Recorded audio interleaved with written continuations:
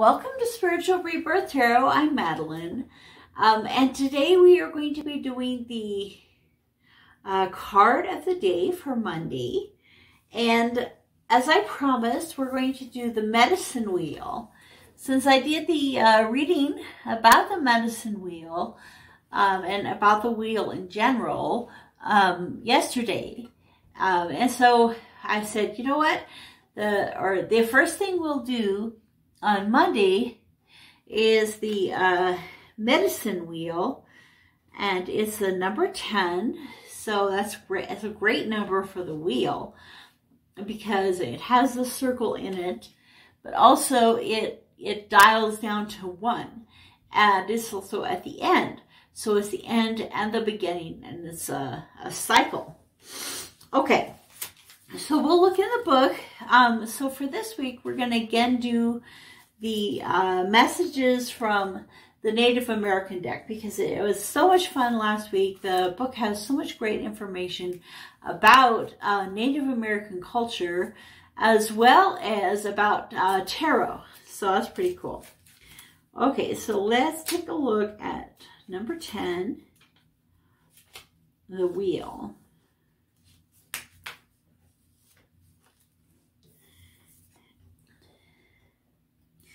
The medicine wheel is a large circle of 12 to 16 stones and 3 inner circles, the center being of 7 stones, and the others of 4 stones, each placed with a stone in each of the 4 directions. I have to use my thing. Okay. Each of the 4 directions has a spirit keeper.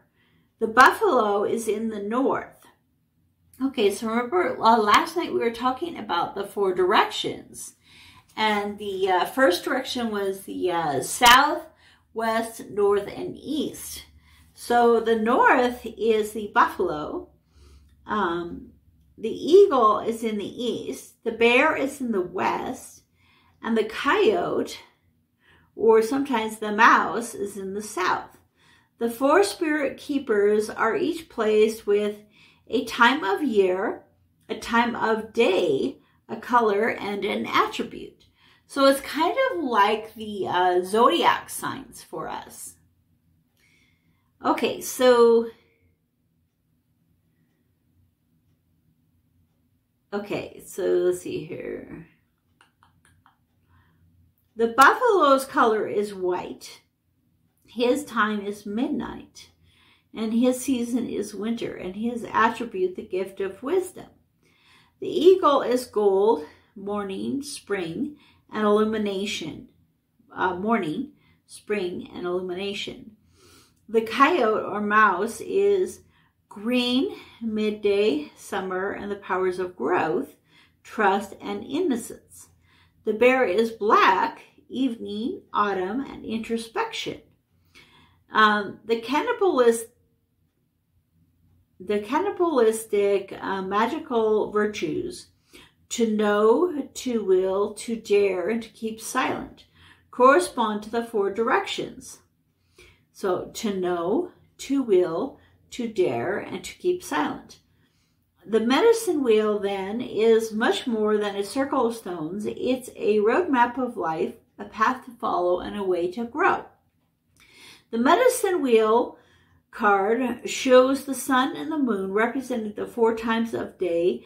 The stones are set up at the base of a pair of burial mounds, all hallowed ground with a forked stick in the center acting as a sundial and colored sand marking the 4 directions. When you stand on the medicine wheel, where you stand on the medicine wheel depends on your date of birth. You choose whether to grow only in body or to follow the medicine wheel and acquire the gifts, powers, and attributes of all 4 directions. The way in which you travel the wheel indicates the blending of the directions.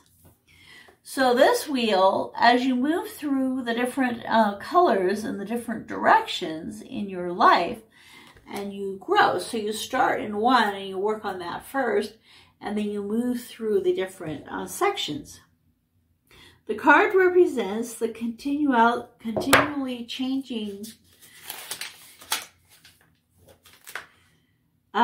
universe. Here is the supreme unity of attainment and joy, ruled by that incalculable factor, the element of luck. Okay, so there's a certain time when you're born, and according to that time and date and everything when you're born, that's where you start out on the wheel, and you move through the wheel, and you move through the different phases. And so, so for instance, if you were to start, you could move through these different things to know, to will, to dare, and to keep silent. So that's a pretty interesting card. It still has some of that element of luck, of divine timing, and also it has kind of that element of astrology and, you know, being one of the zodiac signs. And it goes along with that. Okay, thank you for coming to the video for today, and I'll see you on Tuesday.